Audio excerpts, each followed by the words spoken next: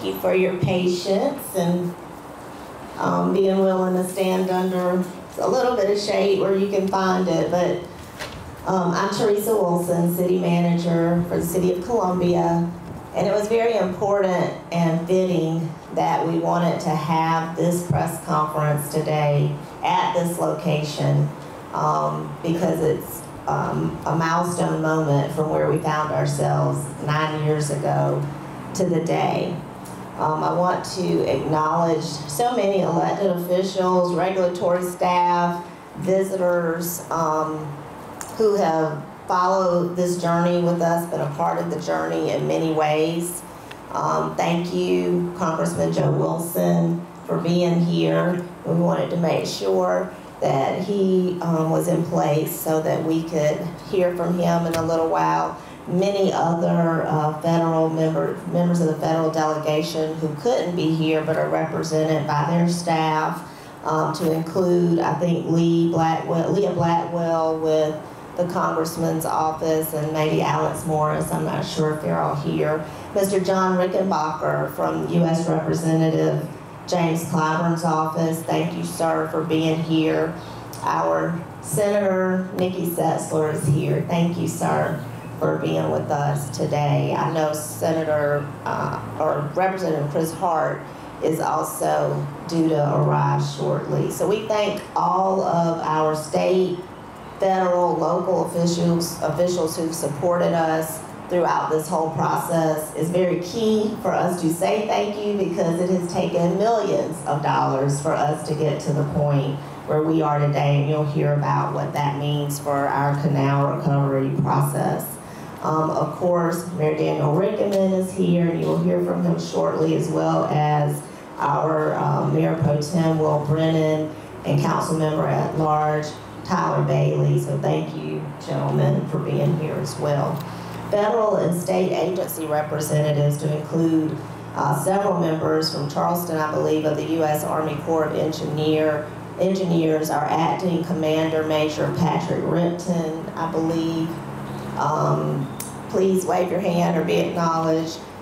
Senior civilian Ms. Lisa Matheny, and the team leader for the Charleston District, Laura M. Booz. We also have members of our Columbia team for HUD, the field director, Christine Foy, and Ms. Sherry Copeland. Thank you, ladies, for being here.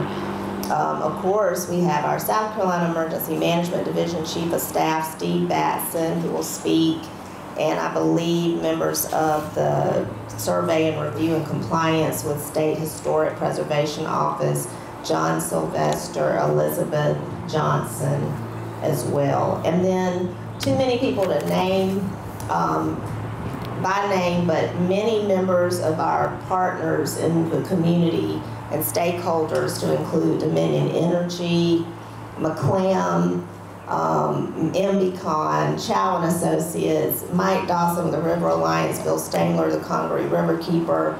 I think Bob McClam was here, I believe. Is it Rusty? I'm sorry, Rusty. And is Mr. Bill Edmonds here with MBCon? Hey, Bill. And I saw Jimmy Chow as well and his team. Hey, Jimmy. So we thank you all. Oh, and Bill Yarborough, is Bill here with Dominion? They're a little busy these days, so we understand that some other members of FEMA who wanted to be here certainly had to be redirected, as well as Dominion Energy. So charge it to my head, not my heart. If I left anyone out, I certainly did not mean to.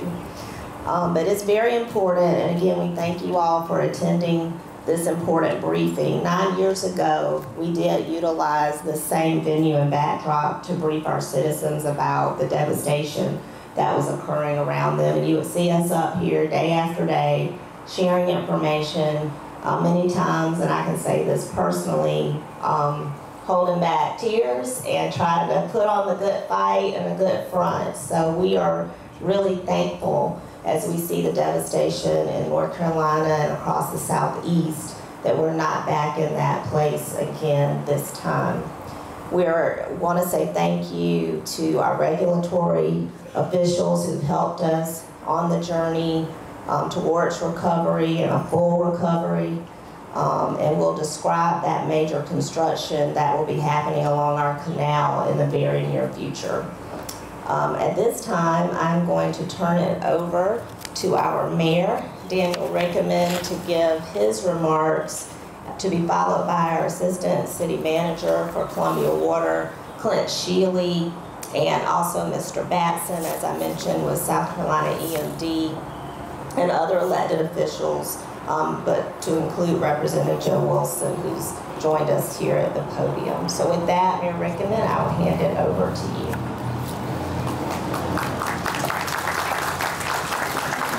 Good afternoon. It's starting to be a theme. Every day is a great day in Columbia, and we're excited, but especially today. And coming the heels off the hurricane made us really remind us. It's almost to the day, in 2015 when we had the flood, when we had power outages and trees, and there was lots of rumors flying around about water systems and others. So it's appropriate that we're here today to talk about reconstituting our historic and beautiful Columbia Canal, portions that were constructed over 200 years ago and serves as our primary water supply. People forget that this canal, well, there's only 2 canals like this in the state, one in Union and one here. Both of them have historic hydro plants as well, which we'll talk about later, and excited about being able to bring it out. But when you have over 200,000 residents being served by a water system, 5 major hospitals, 6 colleges and universities, 30+ fire stations, 16 police stations, numerous government facilities stretched from one end of this city and county to the other. Let's not forget our 2 military bases that are here, Fort Jackson and McIntyre Joint Army and National Guard base. But also remember, these 5 hospitals that we have here, also one of them is a level 1 trauma facility for the Midlands area, which really is about a 16-county area. So it is very important that we protect our system. The stability, capacity, the function of the canal, we're going to work on that. That's our next project. Get some muffler repairs. Severely jeopardized, with the 2015 flood. The hydro plant generating station just behind us was constructed 130 years ago. It was the first fully electrified Texel mill in the world, right here in this. So this carries not only the historic value of our canal, but the hydro plant as well. Until 2015, it was generating up to 10 megawatts of good, clean, green power every day. And obviously, as we had to shut it down with the temporary repairs that were done that diminished its use from that disaster. Today, we are proud to announce the major progress on our efforts to repair not only the damage to this historic canal and this historic hydro plant, but the investment in multiple projects that make us stronger and more resilient. Thanks to our federal and state elected officials, and I have to say personally, Congressman Clyburn and Senator Graham went out of their way to really help us with this situation. They were there on the phone, the 2 of them making conference calls across to the White House, across to every agency, FEMA, FERC, helping us every way, and then Congressman Joe Wilson coming in and bringing that reinforcement right behind, pushing those efforts to make sure. And we can't thank everybody enough, especially our state officials here and our agencies. We're grateful for the cooperation of our partners at FEMA, who led the environmental assessment, embankment recovery, resilient water supply projects, and provided significant funding through the public assistance program, really helping us get to where we are today. And we're going to talk about those numbers shortly. As mentioned before, our South Carolina Emergency Management Division, who was there at every step of the way. And believe it or not, being able to work with agencies across and being creative about how we work together. The HUD, Housing and Urban Development, coming through with the repair of our headgates to allow water into this canal. Our community block grant mitigation program with the majority of funding for replacement of this equipment. And then finally, our friends at FERC, who provided review, oversight, our repairs and improvement projects, which is not an easy process, as we all know. think it might have been quite painful at a time for everybody to get through, but a necessary step. But together, we anticipate the total funding between our federal partners, our state partners, approximately $120 million, which 100 of that is from our federal and state agencies. So let's give them a hand. Because not only is this canal vital for our water system and for our potential green power to get us to that renewable, as you know, we're very proud to be the only gold certified LEED city in South Carolina and one only 40 cities across the U.S., but it's also an important part to our history, to our public recreation opportunities, to our community, and access to our river. And we really want to thank two other groups that were very important to this project and to the future of this project, which is the River Alliance and Boyd Foundation. Without the two of them, we won't have the connectivity to the greenways, which is going to be one of our #1 tourist attractions. You think we're full of tourists now at 16 million. Wait till we have 27 miles of trail. The ability to leave Columbia without ever getting in your car and going to West Columbia to go by Senator Sessler's house and have coffee, and then cut across the canal to run over to the zoo and spend a little day. Make your way up to the dam and see that beautiful stretch of the Saluda that you don't see. And on your way back, you're going to cross over the railroad tracks, jump into Elmwood Park, and make your way over to Segra Park, a little baseball in the afternoon, make your way back down to the Vista for a nightcap and dessert. And that's what I call a beautiful day in Columbia, South Carolina. Thank you.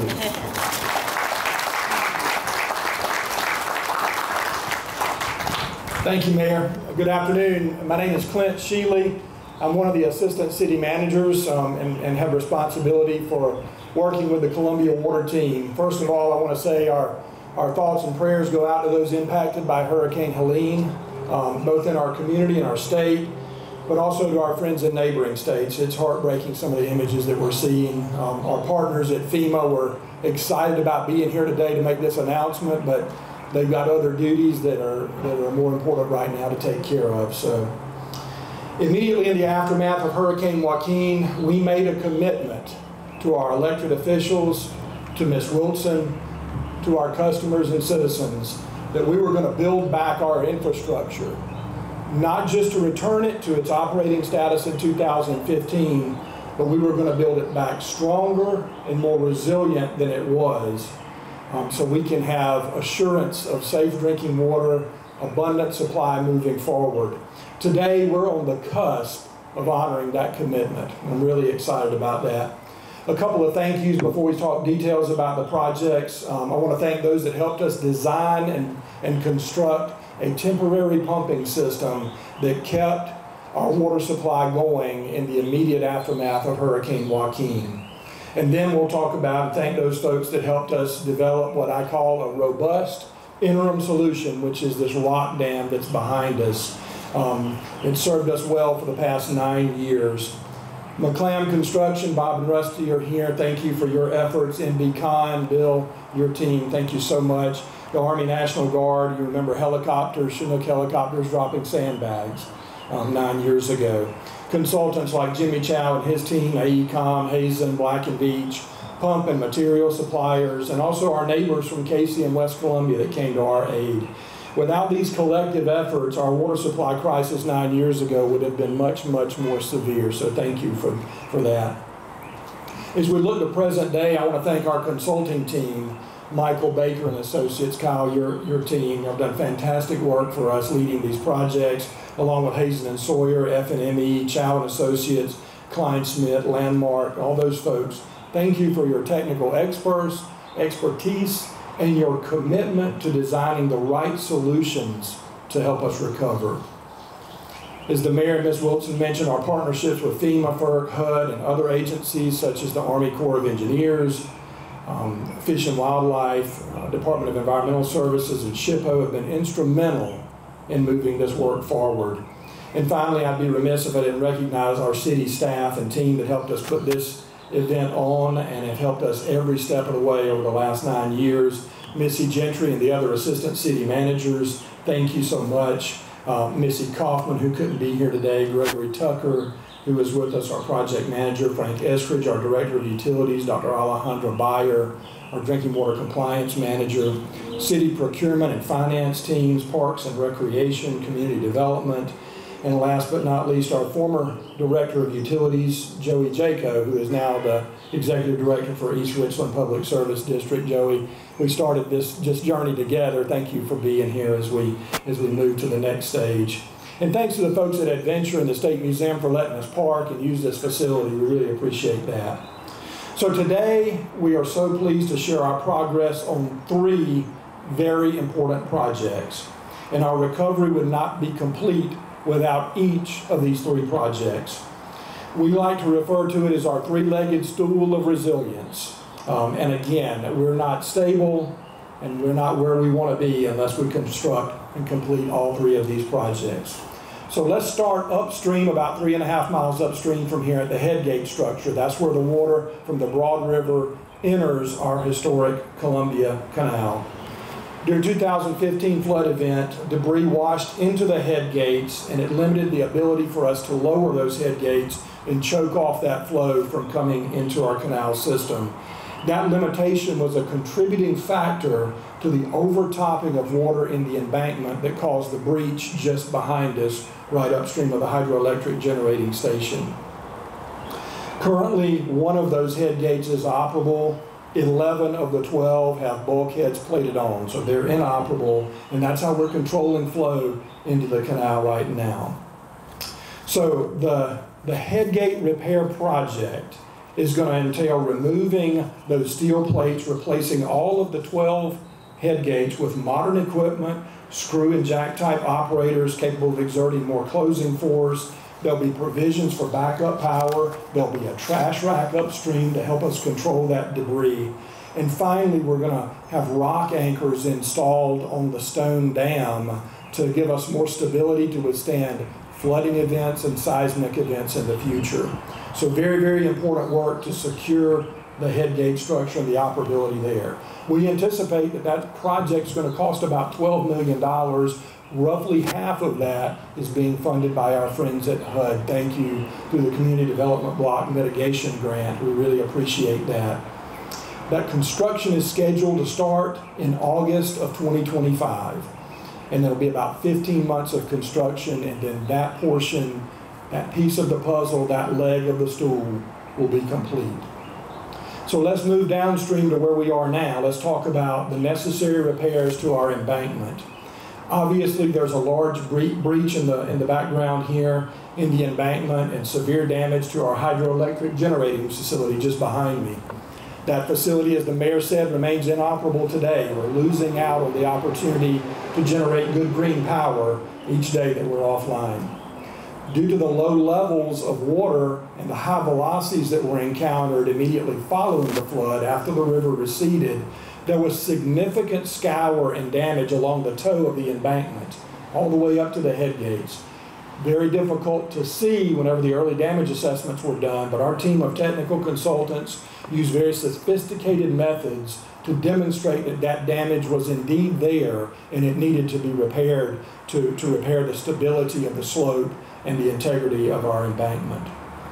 So what does that embankment repair project, the second leg of our resilient stool, entail? We're going to be removing about 1,275 linear feet of old embankment where the breach occurred, from the hydro up to the bridge in the background, the Jarvis-Crapman Bridge. We're going to be rebuilding and reconstructing the embankment in that area. It's going to be about 175,000 cubic yards of earthwork occurring there, necessary to perform and reconstruct that dike. We're going to provide armament, vegetative restoration, and landscaping repairs in the area as well. I mentioned the scour along the toe of the slope of the embankment and how damaging that was, even though you can't see it because of the water level. We're going to be repairing almost 2.5 miles of embankment, arming that, fortifying that against future events like the one we had earlier this week, including about 90,000 tons of stone, 40,000 cubic yards of earthwork to fortify from the Jarvis-Crapman Bridge up to the headgates in various spots. Some of these towers that you see the Dominion electrical lines on, these lattice-type towers, Those are going to be replaced with monopoles. The power lines will be raised so we can do our work underneath those active power lines. Those are very important transmission mains that can't remain out of service. So that's some of the early work that will be happening before we start moving dirt back here. Our hydroelectric facility is going to be renovated. We're really excited about that. We're going to get back in the business of good green power. Also, we'd be remiss if we didn't mention the cultural and historic nature of the canal, of the hydroelectric station, of the previous hydroelectric station that predates the current station behind us. We want to honor that history. Part of the early work will be excavation and archaeological reviews that are happening where the main earthwork is going to happen for the repair of the breach. So a lot of that will happen. We're going to honor the history. There are going to be storyboards put up. We've entered into a memorandum of agreement and understanding with SHPO that dictates how we do that work. And FEMA is going to help us fund that and honor the history and the rich traditions that we have here. So I'm looking forward to that and repairing park structures and moving toward that connectivity that the mayor talked about. Really excited about that. You're looking at about 27 months of construction to do all this heavy civil work that we just talked about. That will also start in August of 2025 and ending in December of 2027. The project that I just described, that second leg, is estimated to cost about $60 million. That $60 million is being funded reimbursable funds through FEMA's Public Assistance Program and through the state of South Carolina. So we're really excited about that work. That will restore our canal, our hydroelectric station, improve our headgates back to the condition that we were in 2015. When I first started off, I mentioned that we wanted to be in better position than we were in 2015. And that's where the third leg of our resilience tool comes in. That's our resilient water supply project. It's going to provide even greater security for our water supply.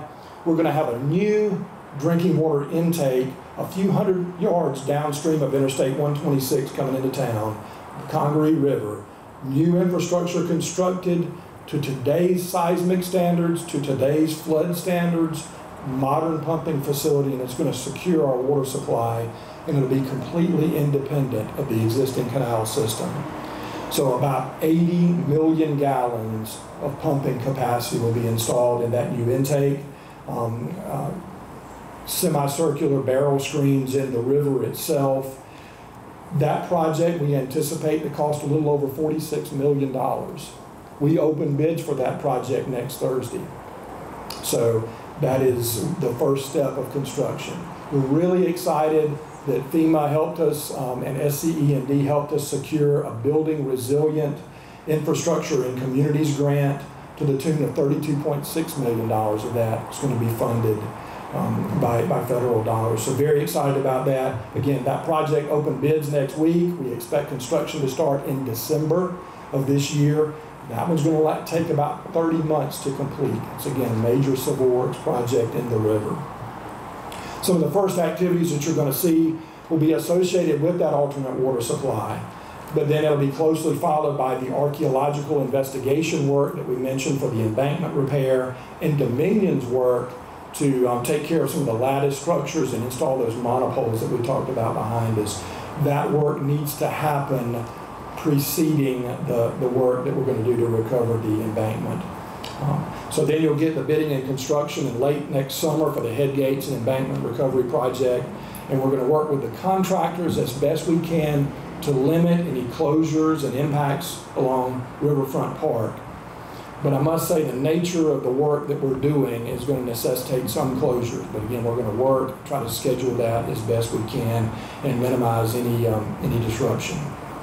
The culmination of these projects, as the mayor said, $120 million of investment in our infrastructure and in the future of water supply for our community, with about $100 million of that being provided through state and local funding, public assistance. It's been a very long road, but we are so happy to be at this point. And once again, so grateful to our partners for helping us reach this milestone. Thank you.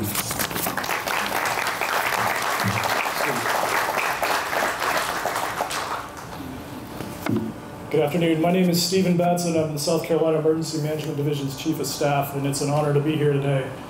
The mission of the South Carolina Emergency Management Division is to lead the state emergency management program by supporting local authorities to minimize the loss of life and property from all hazard events. Supporting the City of Columbia is a key step in that, and as you've heard, there's some significant project work in the midst. SEMD is dedicated to working hand in hand with the City of Columbia in ensuring full support throughout the Columbia Canal repair projects. In collaboration with FEMA, with several federal grant programs, we are committed to overcoming recovery challenges, streamlining processes, and mobilizing all available resources to see this project work complete. We're committed to help return the Columbia Canal to its pre-existing function, capacity, and design, while supporting the resilience effort to build back stronger with a more secure and sustainable water supply source that will support and protect generations to come here in the Columbia area. My main point here today is to really just stress that this is a sign of hope. As South Carolina faces yet another ongoing challenge, including the aftermath of Hurricane Helene, progress with the Columbia Canal project highlights that there is hope and recovery following any form of destruction. This project, or these projects, showcase these projects highlight the ability for the Columbia Canal projects to meet and exceed recovery rebuilds. This project also showcases the strength and determination of the City of Columbia to rebuild in the face of challenges. It not only addresses immediate needs by repairing the critical infrastructure, but it also looks forward to the future. This project is a testament to South Carolina's resilience, a cooperation of federal, state, local, private, nonprofit entities all working together to see the City of Columbia meet its challenges for the future. It serves as a model of how communities can rebuild stronger and more sustainable from natural events. Thank you.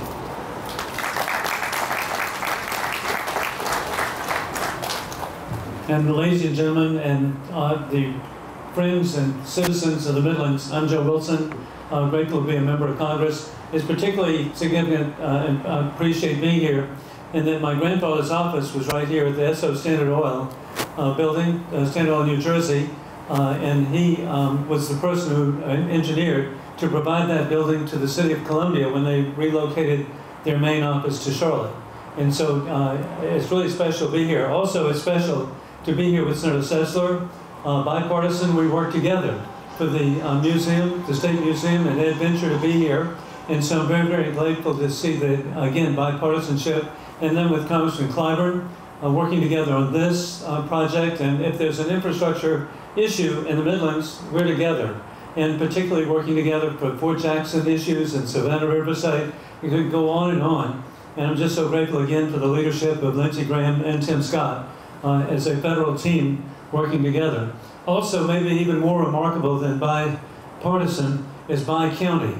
And so to see the leadership of Mayor Rickman, indeed, City Council, the County City Administrator, my cousin, Terry Wilson, I'm really grateful that working together, Mayor Elise Parton, Fort Granby, the greenway that's being developed. I was there earlier this week to see the consequence of flooding.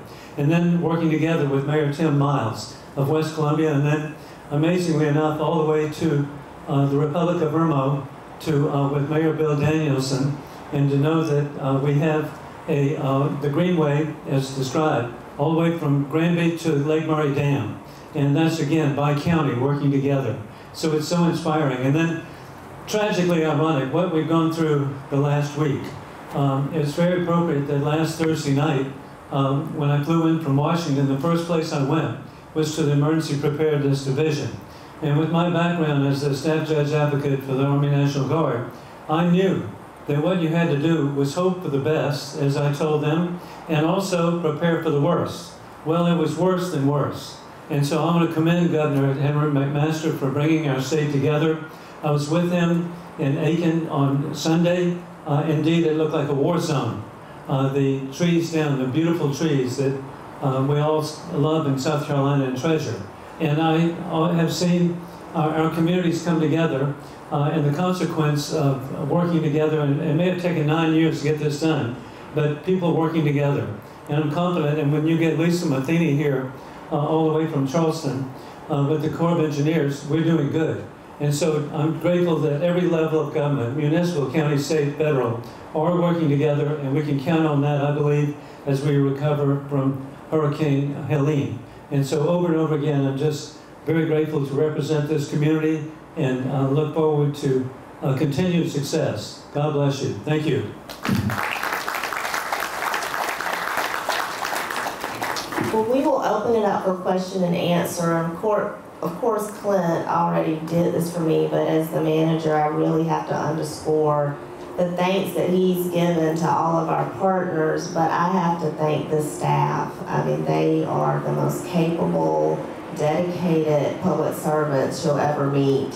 We really take the work to heart.